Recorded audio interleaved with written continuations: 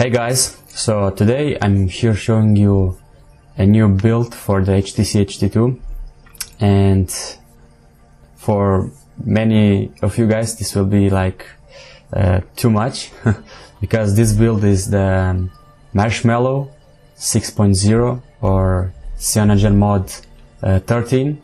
Let me show you fast the settings.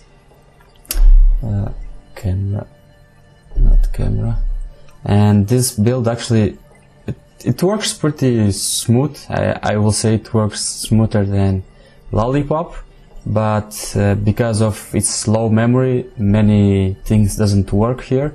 So as you can see, Android version 6.0, model number HTC HD2, CyanogenMod 13.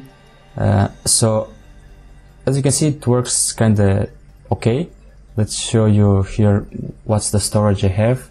So I have 3 GB internal, and the SD card is corrupted because of the partitions.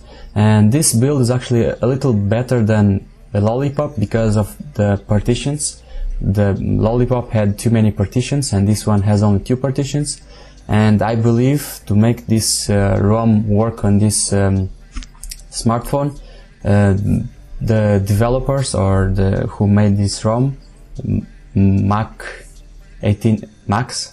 that's the name from the XD developers, they need to make like a swap partition, so it allows to get RAM memory from SD card. I'm not sure if this is possible, but this is how it was working in older models. Let's see in the memory.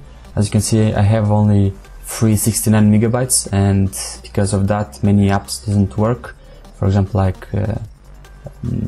Store, I installed the gaps too, but Store doesn't work. It just tries to open and then it shuts down, because I believe it's because of the low memory, and also the browser doesn't work because of that. Only with 69 megabytes, as you can see, browser stopped. But all the other things work. For example, calling works, even though the SIM may not working.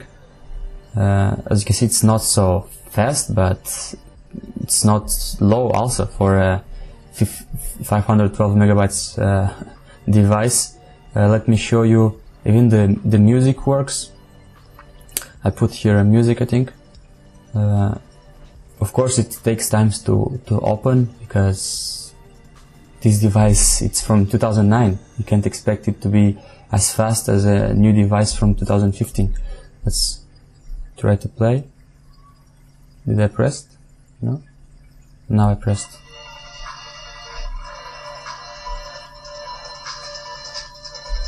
Volume also works. Let's try to... I don't know, I pressed pause. Okay, I started from the beginning, and even if you go in the background, the music will still play, I hope. Yep, it's still playing. As you can see, it shows here that it's still playing. You can still go and watch your stuff, even though it will be slow, because let's see now what's the free memory. Let's make it lower. Let's see what's the free memory now. It was before, it was 69 megabytes. Let's see now, 67 megabytes. Okay, with music playing. I guess it doesn't take so much, so you can pause it from here. What more I can show you? Audio effects also works. Almost everything works. Or I think it works. Yeah, audio effects works. There's not many apps or many things on this build, because how Store doesn't work, you will not have apps. But you can plug it in your PC and use it storage, so you can put APKs on the phone. That's how I put the music. Oh, I put also pictures, I think. gallery. Of course, the build is not for daily use, because even on the pictures you see it doesn't work so good. You need to tap to make zoom. If you tap, it will do the zoom, and you can. But with double fingers, it doesn't work so good. As you can see, it loads the images fast, but the double fingers doesn't work. Come on. Okay, now with one finger or double tap, of course it will do the zoom. And let's see how many apps do we have on background. I think it's this button. Yeah, as you can see, I have almost everything on this phone possible. It's opened. Oh, there's not. Oh, there is. I was thinking there's no button to close everything. Okay, so now it should work a little faster, but yeah, without Play Store you can't do many things, only by installing APKs. But I mean, browser doesn't work and Play Store doesn't work. These are the most annoying I guess bugs. And let me see here. Oh yeah, camera also doesn't work. There's no, as you can see, there is no shortcut or icon for the camera. But when you shut it down and you open, here is the camera at the bottom, and you can swipe up and it should open the camera, but it will say that the camera does not found or can't connect to the camera. So I mean, the camera works because I did test it on other builds and it works, but on this build doesn't work. At least for me it doesn't work. For others it might work, because I'm here watching the developer of this ROM, the website on XDA developers, and it says bugs camera. It might be a little laggy, but so by this means it works, but it's laggy. But for me it doesn't work, so maybe the way I installed it's not correct, but this is the way you install. And if you want, actually the way I installed it's the same way as Lollipop, only on Lollipop I did like 4 partitions, and now you do only 2 partitions. But if you are interested in this ROM, like you want to test it like I am testing, then let me know in the comments, guys, and I will make a video on how to install it for sure. There's no problem with it. It's very easy to install, just like on Lollipop, but here you even do less partitions. So I guess the solution of this bug, or not bug, or this misfeature is the low RAM, because as you can see, let's try to go again in the memory.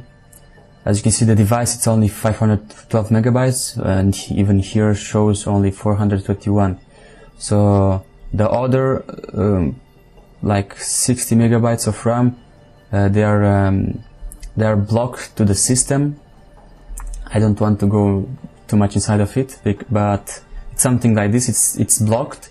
So if there will be a way to unlock this RAM, or to use like swap memory from the SD card, so it will be like RAM, it will be like written as RAM, like here for example, as in the storage.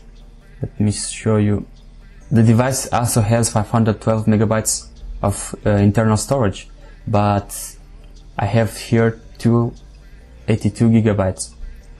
So if this will be possible to do the same for the RAM, then I guess the problem of not allowing the store opening, or browser, or any other apps, because there's not many RAM available, it will be perfect. I'm sure the guys already are working on a fix, because this build is like a pre-alpha build. It's only for testing, and the developer option works. But I do have positive aspect of this build. I hope Mac continues to work on this build, because it doesn't work bad. I mean, as you can see here, it works kinda okay for an old device. Even here it works pretty okay. If, like I said, if the RAM swap will be possible, then even though this build it's kinda slow, it will be possible to use it as a daily driver, because yeah, it's slow, but if there is enough RAM, then it will be possible to use the ROM, of course. Oh, even you can swipe double finger, or not? Yeah, double finger and it brings both down.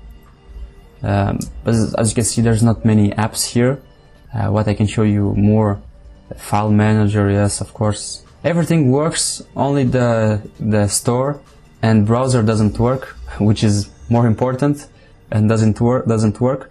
But all the other things works. As you can see, it's not so slow. I mean, it works for an old device. It works.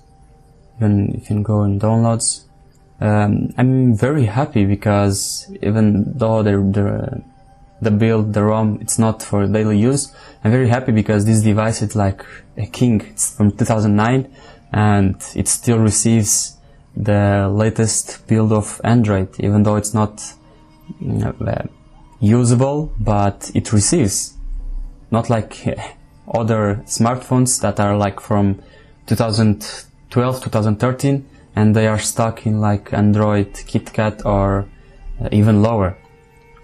But this one, all possible because of the developers that still want to bring this device alive.